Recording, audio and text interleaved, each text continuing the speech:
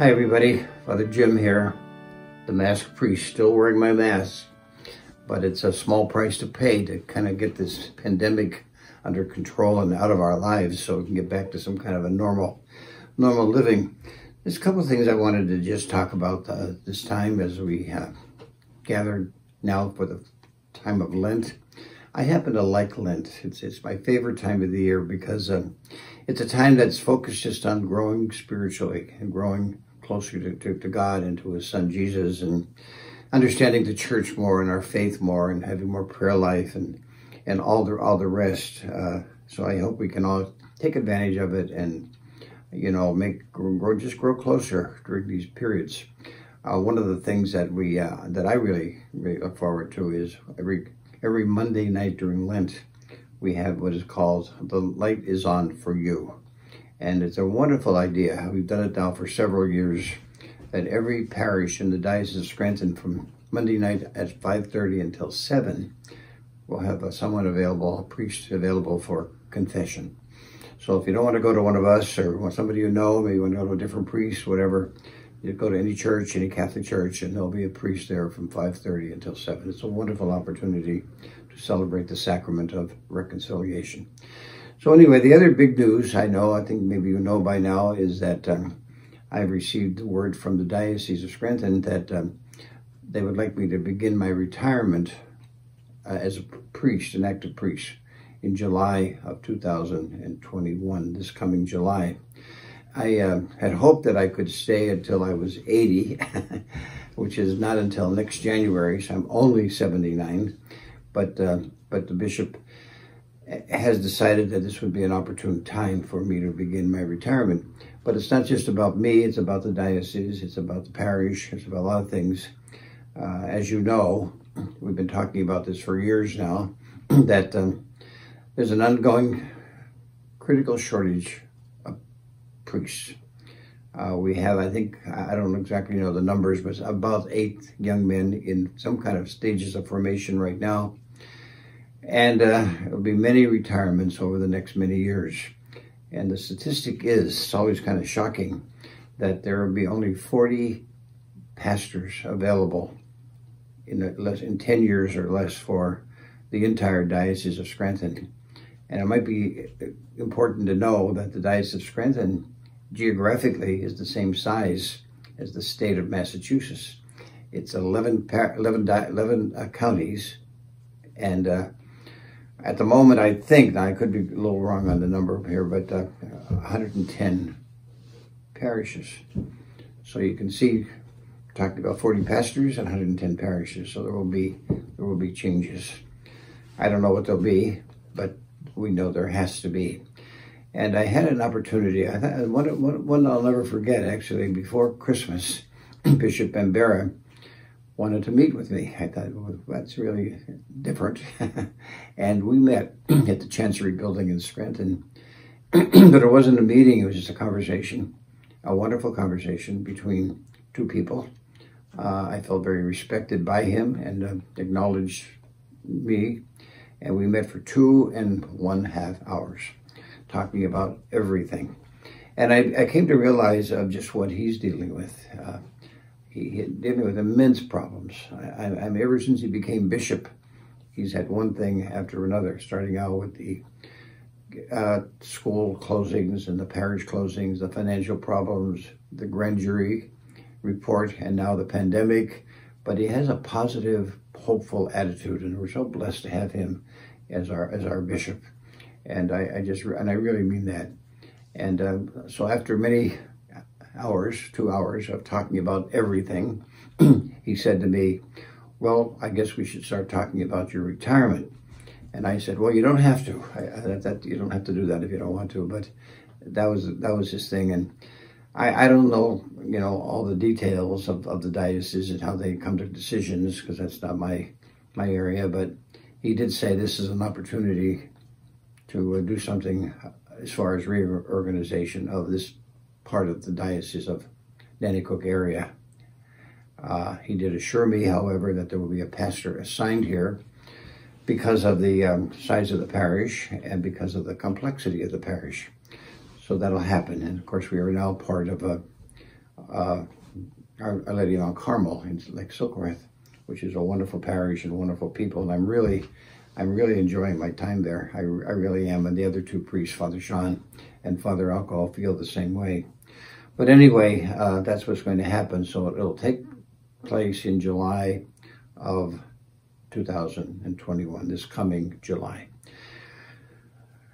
I'm going to say some things that I've already said in church at the weekend that I announced it, but it's very hard. It's very hard. I remember in the fall when we showed the Diocesan Annual Appeal video, and a very close priest friend of mine, a mentor really, is Monsignor Jack Bendick, and he was pastor in Pittston for 20 years, I believe, a long time.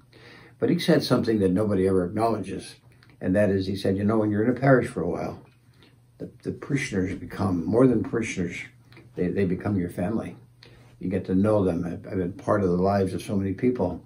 So it's not just, you know, getting reassigned somewhere, but it's leaving people that you love, that you've been part of, and who invited me into their lives.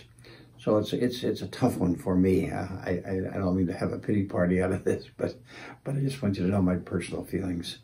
And I also, in my little spiel at the masses, and this is something for me is important.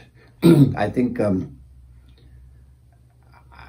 have a connection to the people of this area because I am one of the people of this area. I grew up in Hanover Township and went to public school, to Hanover High School. And my dad and my uncles and everybody I know were coal miners. We didn't have any money, but we had lots of love and didn't know we were poor. And we weren't in many ways. And I remember my father ended up, that's part of his life, as a policeman.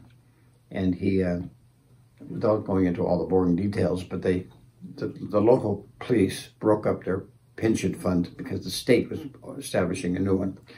And my father got his fortune back from them, and it was $2,000. And my dad always had a car that was a piece of junk, because that's all he could afford. And the test for it, if he would buy it or not, was if it made the Larksville amount, he would then buy it. And it was always a piece of junk. Well, I mean, $2,000 wouldn't buy a car today, but back then it went pretty far. And I often thought he could have finally find a car that didn't have a rust in the bottom that was falling out or something. But he gave it to me. He gave it to me to go to King's, and he was really determined to do that. And that was important, part of my memory. So, and I know the people of this area, the natives, so to speak, good people, good faith-filled people, good work ethic, solid people who had their values straight, I think. Maybe I'm a little prejudiced about it all, but that's what I think about them, about us. And I think about these big churches that dotted, for example, Nanticoke. And if anybody out there thinks that I went through all this organization and consolidation just as a, you know, like an administrative thing, it broke my heart. I had many sleepless nights thinking that these beautiful churches that were built by immigrants who didn't have any money, but they had faith in their hearts, and they wanted to do a tribute to God, and they built them, and they dotted Nanticoke, and not just Nanticoke, but all over the valley. And now we can't keep them open. And I had to stand with people twice as their beautiful church was being demolished. Horrible time. I could not walk. I could not drive down those streets for maybe 3 months because I want to see these empty lots. So I hope that anybody listening to me, and maybe one of your churches was involved, I want you to know that I cried with you over these decisions. But we were diminishing in our number of people who are coming to church, and expenses are going up, and population is going down, and it just wasn't possible to keep them open anymore. And I really, really regret that. So I guess being a native son, knowing all of this, and having to be involved in that really was a personal hurt for me. But I'll never forget, ever forget, that in each parish, and I can name people, I'm not going to because I'll forget somebody, there were people whose hearts were broken, who were angry about the closing of their church. But they said to me in so many different ways, let's get on with it. Let's continue a parish. And they became an active part of St. Faustina. And for that, I'll be eternally grateful. I really, those who are still angry, I don't know if you're listening or not, or I hope we can reconcile, and I hope we can kind of forgive each other for mistakes that I made and you made and we all made, because that's called part of life. But I want you to know that I love you, and I'd love to have you back into my life once again. It's a great loss. So anyway, I think what we need to do, instead of lamenting over it all, is what we need to do is just think about the future. I know we have a hemorrhaging of young people leaving the church, not just here, but nationwide, worldwide, probably. And I think we have to deal with that. And just from my own experience here at Nanticoke, these aren't bad young people who've left the church. They're good kids, young adults now, who've done good things and find people, but somehow they don't find the church and the faith relevant to them. And I think we need to make that a priority in our ministry. I highly respect them. I loved having them around. It's been one of my great memories of being here. I was just talking the other day, maybe 10 years ago, I don't know how long, but we had a young adult group here that was just fabulous young people. But the only trouble with them, they grew up and they went on, which of course is normal. But it was a great time. It was a wonderful experience. And I would just like to somehow, renew that again. So that's my rambling here, but I quoted in the talk I gave at church, scripture. One of my heroes, well, one of them is Father Alco, as you can imagine, but the second one is St. Paul. I just love the guy. He was a type A personality, and he just got things done, and he told you what he felt. But he established a parish. They didn't call them parishes back then, but we'll just say parish, in Corinth. And they became the Corinthians. And he was there for a while and did a good job. And then he had to move on for something else. And a man by the name of Apollos, I have no idea who he is, but his name was Apollos, came as the new pastor, so to speak. And then Paul starts hearing stories about, well, some people like Paul better, but others like Apollos better. And so they're getting like camps of Apollos people and Paul people. And Paul went to the ceiling. He said, it's not about me, not about him. It's about God. It's about Jesus Christ. We're just the instruments to be here to proclaim the gospel. And so I hope that whoever the new pastor is will get the support of people. He has a job waiting for him, and needs our patience, our support, and mostly our prayers, so that this wonderful parish of St. Faustina, it's getting to be, I don't know if you know it or not, but it's getting to be a legendary parish. The people know about it, and it's a wonderful experience to know that. And we have to keep that going. We have to keep that going for our young, for the next generation, and for us who are slightly over the hill. We have to minister to us as well. So that's kind of it. So it'll begin in the sometime in July, I guess, when I don't have any details more, but I will certainly keep you all informed about it all. A couple of things that are happening the next couple of days, weeks. As you know, one of the hallmark events of our church here is the Living Way of the Cross. Been a marvelous. We have our young people, our teenagers, presenting this story of the passion, death, and resurrection of Jesus, and beautiful lighting and music and costumes and great kids, and it was always a great experience. We couldn't have it last year because of the pandemic, and we can't have it again this year because of the pandemic. But Bill Borsevich has something up his sleeve. I don't know what it is. He won't tell me. Keeping it a secret, and that's okay. Of how they're going to video this, I guess is the correct term, and somehow put it all together. And knowing Bill, he'll make it happen. And then I've already been told by Catholic television, Dan Gallagher called Sandy actually, but she wasn't here, and I got the call, that the Catholic television of the Diocese of Scranton is open to the idea of putting it back on Catholic television. What a great thing that will be. You know, they showed the miracle of Bethlehem 3 times during the Advent season, and now they'll be doing the same thing with our Living Way of the Cross. And I think that is so, so good. So just keep tuned. We'll see what Bill has up his sleeve and how he pulls all this off, because his goal is to have it, to do it, but to, you know, maintain the social distancing and the masks and all the precautions that we have to take.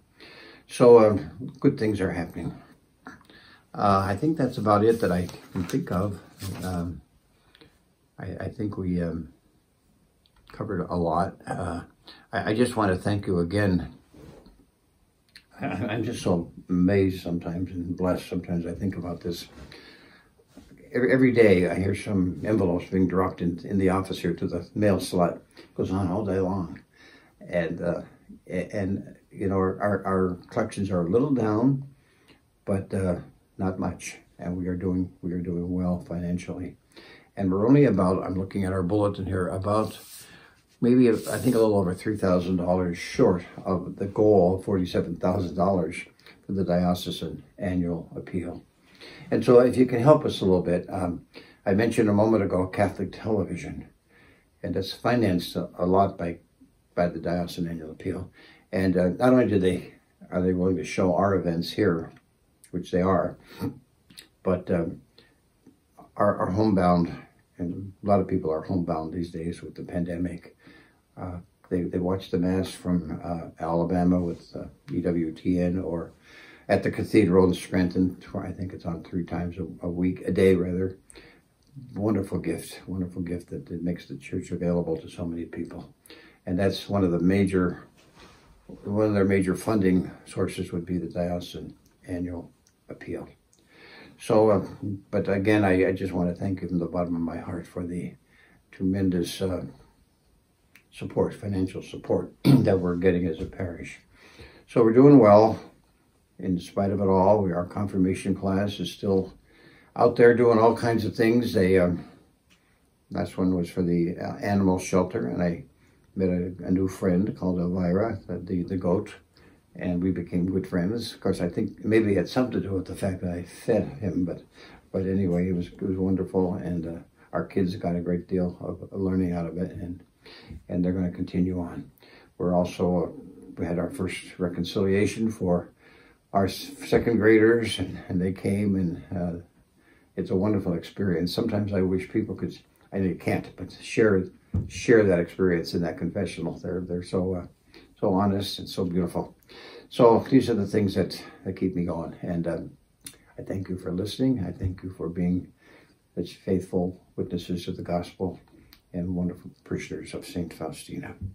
So I'm going to put my mask back on. This is a new one, I want you to know.